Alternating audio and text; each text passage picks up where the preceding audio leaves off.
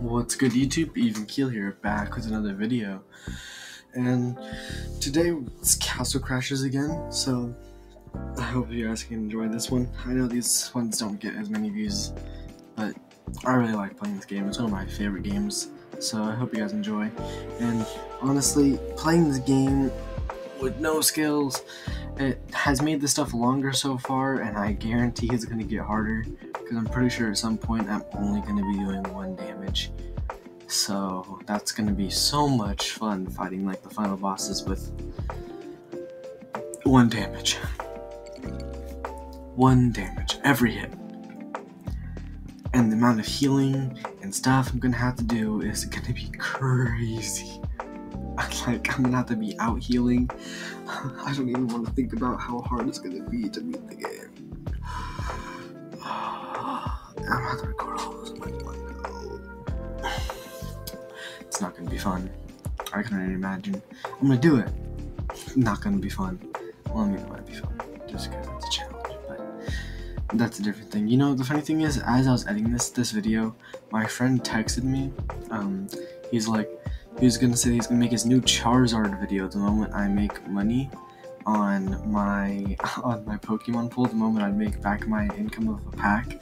But then I'd already done that, so he decided not to. If you don't know who this friend is, it's a Dark AJ. He texted me, he's like, yeah, he was thinking about saying that once I make profit on a pack, then he'll make a new Charizard video, but I already made profit, so he took back his statement and didn't want to do it anymore because he was like, oh no, he already made profit, I had to make a new Charizard video if I say that, so he just opted not to. He backed out for no reason. Like, what? Bruh, so rigged, you know? No, you know, I was like, man, should've just didn't. We need the Charizard video anyway. Dirtboy's not gonna stop asking for it just because, you know, he doesn't want to make it. Ooh, that statue's actually like low-key fire. 16 buckaroos. Wish I had that much money. Spend it all on Pokemon packs, which reminds me, I've been purposely avoiding saying what Pokemon pack I bought in my Pokemon videos, because then people would have to come to this video to see what it is. It is the Paradox Rift set.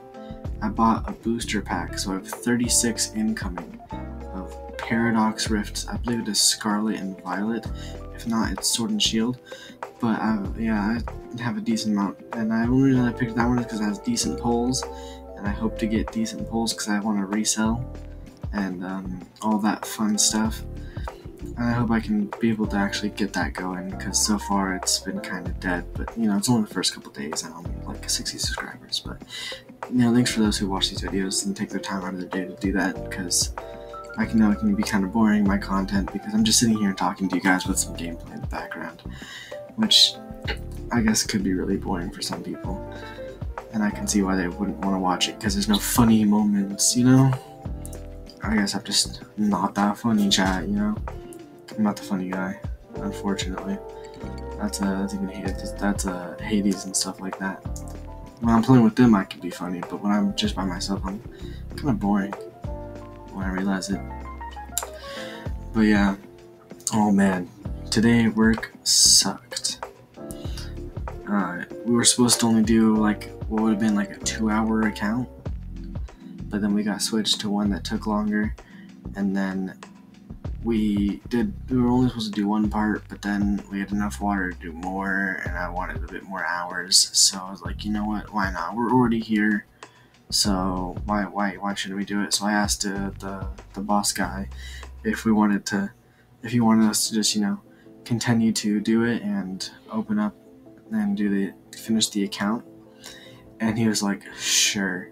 So we finished the account. It was a 7-hour shift.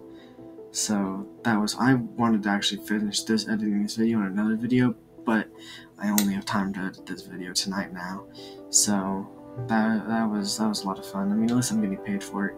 It'll probably just go into my Pokemon packs anyway. Unfortunately, because cranking out that content is crazy. It's such an expensive hobby, but yet it's like my top views, so I really need to try to continue it, because it's what helps me get viewership, you know, helps me grow my channel, which I really want to do because I don't want to work a normal job, and I feel like this would be really fun because I could also like encourage people to follow their dreams, I guess, and also not just that, just help people not, you know, feel like life's worthless, I guess, you know, help them give a little brightness to their day, in my opinion. And that's why I've always wanted to do YouTube, because I used to watch YouTubers, and you know, when I was not going through such great times, and that would always help me out because, you know, they were funny and stuff and all that good stuff, and they were just there, and there were distractions, you know, if that makes sense. Just like anime too. Whoa, don't get me started on anime. Man, I can talk on and on about anime. We're lucky that I'm doing anime commentary. On the ones I watch, oh bro, I can go on and on. I'm pretty sure I also like some random times randomly just like say anime quotes just because I just know them off the top of my head. I have no idea why I remember half these quotes actually. Half these quotes I shouldn't remember, but I just do. It makes absolutely no sense. But most of my friends can attest that I just randomly say quotes for no apparent reason. I just randomly say quotes. I think they get kind of annoyed at it actually. They don't want to play with me when I'm on a quote spree, which is kind of hilarious in my opinion. But you know, oh well, Bob. You know, their problem, not mine. Not my problem. I just kind of randomly say them and they don't enjoy them. You know, I just be like, oh, Bonkai, Senbon Sakura, Kagayoshi. You know, it just kind of happens. But other than that, yeah, I've been doing decent. I sped up this fight for you guys because it was long and boring, and I was like, oh man, it was like 2 minutes, so I shortened it. I sped it up by twice because I don't think anyone wants to watch 2 minutes of me just sitting there with a shield and shooting arrows and then swinging at this thing. Because that's all I'd really be doing, because this boss is very easy to cheese, so I was just wanting to get through it, because this is the best way to fight the boss without risking anything, if that makes sense. I know how to cheese like one more boss and that's it.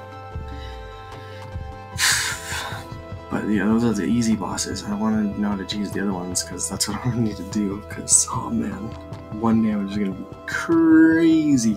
One damage is going to be absolutely insane.